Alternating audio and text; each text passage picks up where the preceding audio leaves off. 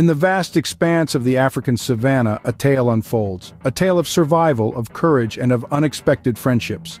Our story begins with three unlikely characters: a powerful lion, a timid rabbit, and an intuitive man.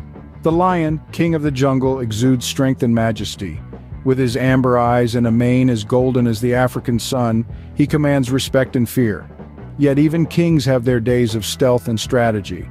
On this particular day, he finds himself perched on the sturdy branch of an acacia tree, his eyes locked on an unsuspecting target. Enter the rabbit.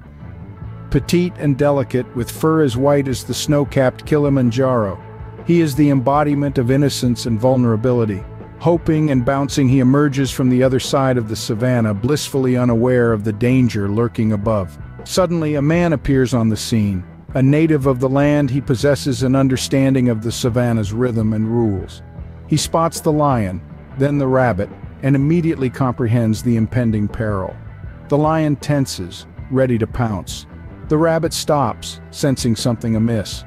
The man steps forward, positioning himself between the lion and the rabbit. He raises his hand, a silent plea to the lion. The tension is palpable. To everyone's surprise, the lion retreats, slinking back into the tree's shadow.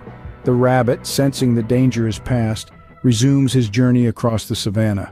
The man stands tall, a silent guardian of peace. In the dance of predator and prey, a third player emerged, altering the game's outcome.